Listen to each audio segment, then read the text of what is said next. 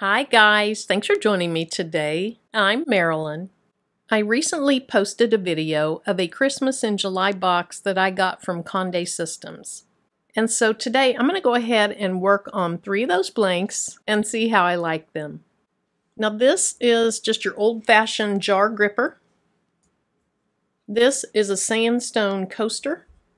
It comes like this in 2 pieces.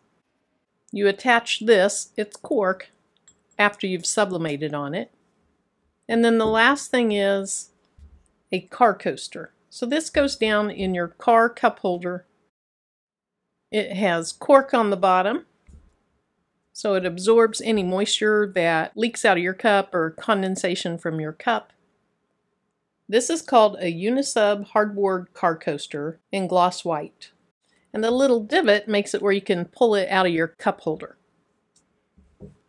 Okay, now here's the design I'm going to use. I used this in a recent video on a Dollar Tree cutting board, and I absolutely love this design. Now it looks backwards because you print most things out in reverse when you're sublimating. And then notice how this flower looks kind of bluish purple.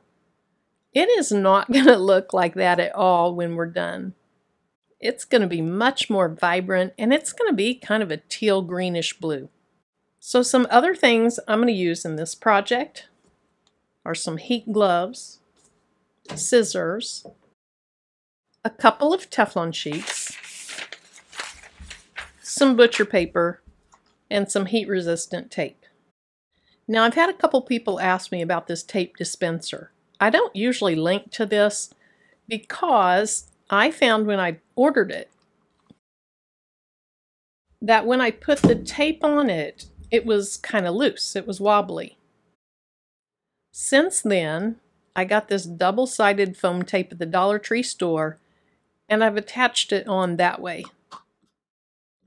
So it works beautifully now, and I'll link it below. But if you get this, you're probably going to need some double-sided foam tape to really secure your roll of tape. If you're doing sublimation, I would get some type of dispenser, a nice heavy one, because you're always holding something with one hand and taping with the other. So I find a dispenser is really useful. Now I want to jump over to the computer so I can show you how I set this up in Inkscape. Here's the design that I'm going to use today. And it's a design that I used on a Dollar Tree cutting board, and I had found it on Pinterest. Well, I wanted to know where it came from, and someone that watched the video sent me a message and let me know where to find it. And so today, I went ahead and purchased it. Now here's a template of my 3 projects in Inkscape. I made circles a little larger than my substrate, and then I put the design in the middle of the circle. What this will do is, it'll allow me to lay my substrate down on the circle. You'll see the circle slightly outside of it, and that's going to help me center it. And I'll show you more what I mean as we go through the video. The other important thing is make sure that you mirror your image from most sublimation projects. Once in a while, when you're going to put it on the bottom of something and it appears through the top, you don't mirror it. But for most all things, you do. Now I went ahead and printed this out. So let's move over to the heat press and we'll get started on our projects. Now, one last thing before we start on the projects, I did want to point out this design has this little gray thing down here. So what I did in Inkscape is I went ahead and erased this. Okay, now that we're ready to work on the project, I'm just going to rough cut these out.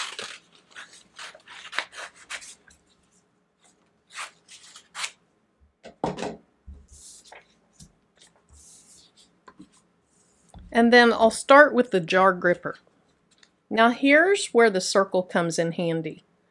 Once you put your substrate down, you cannot see where the design is. So if there's no circle around it, you're kind of peeking and you're hoping it comes out great.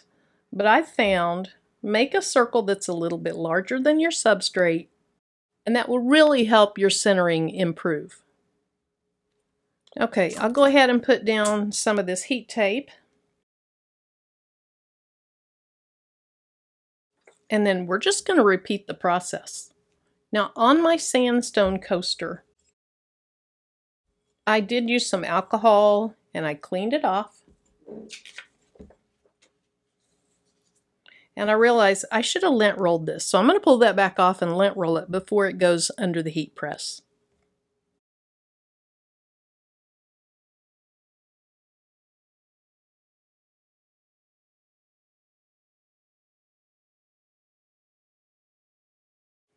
Okay, now this little guy I'm a little worried about because when I watched the video, it said there was a protective coating on this.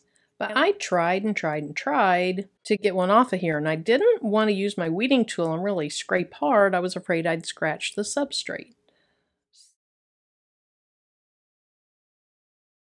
So hopefully this one works. If there is a protective coating on there, well, then I probably will have ruined it. But I just could not figure out how to get it off. So I'm going to guess it really doesn't have one on it.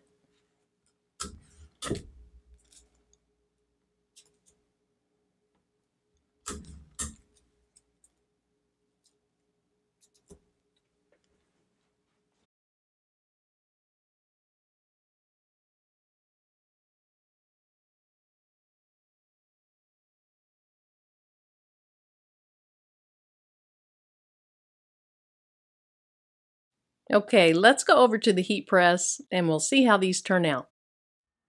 I'm going to start with the jar opener, and I have my heat press set to 400 degrees. I'll heat it for 60 seconds, and the instructions also say to use light pressure. So I went ahead and decreased the pressure on my heat press. Now this is a heat press that I got off of Amazon.com.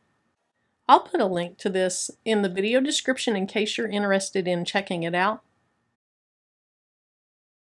This comes with some removable pads. The nice thing is, if you have to rotate anything, you can just leave your substrate on them and turn them. And these little dots you see, those are in the material. It came that way. So I'm going to start with a large Teflon sheet. Any size Teflon sheet that's larger than my substrate will do. Then I'm going to go ahead and put a piece of butcher paper down to protect my Teflon sheet and the mats that came with the heat press.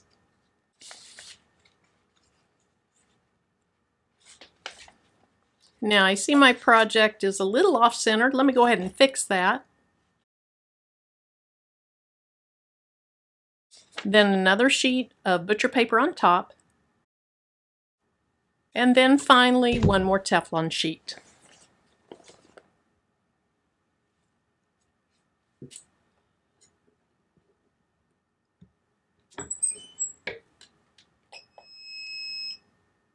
Okay guys, after I shut that, I realized I put my substrate in upside down. So I'm going to try to be really careful, give it a few extra seconds, peek at it and see what I have.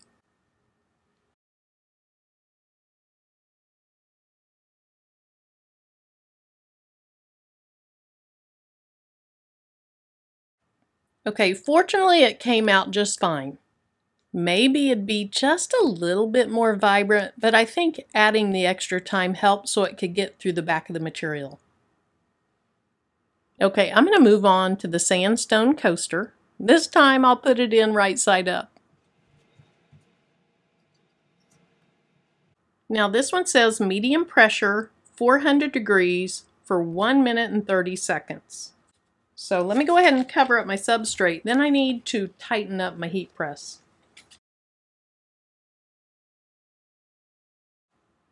All right, now that I think about it, that coaster is a lot thicker than the last thing I did, so it's probably going to be just fine. Maybe even still too much pressure. Let's see.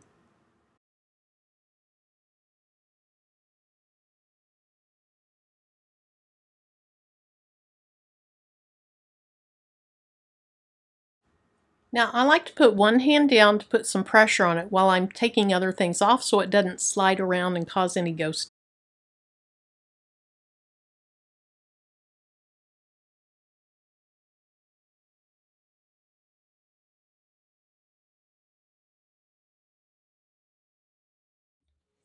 Now the last one was the little car coaster. This is the one that might have protective film on it or it might not. We're going to find out now.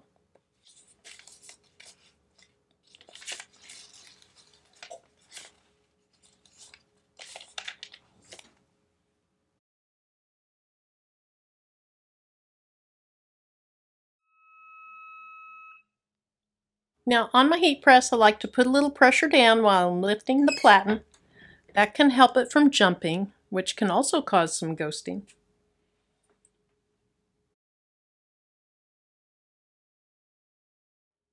Now the good news is I can see some ink through the back of that paper, so I think that the protective coating was already removed and I think we're fine.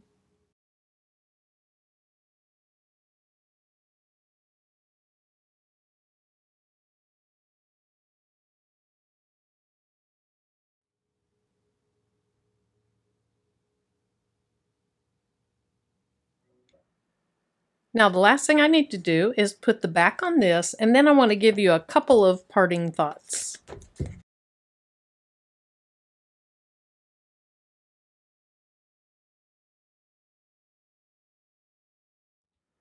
I am absolutely in love with this and my car coaster. Now notice most of the ink is off those. Then compare that to the one that I messed up and had it upside down. So the heat had to go all the way through this backing, and I think it's just not as vibrant. It's my fault. See the difference there? So here's what I'm going to do. It's not going to turn out well because I'm never going to get it lined up exactly. But I'm going to put this back on here. I'm going to put it under the right temperature, flip it the right way, and I'll see if this darkens up. Again,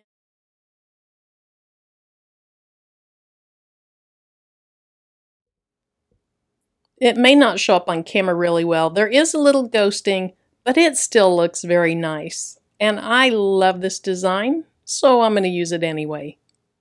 Thanks again for joining me. I'll see you next time.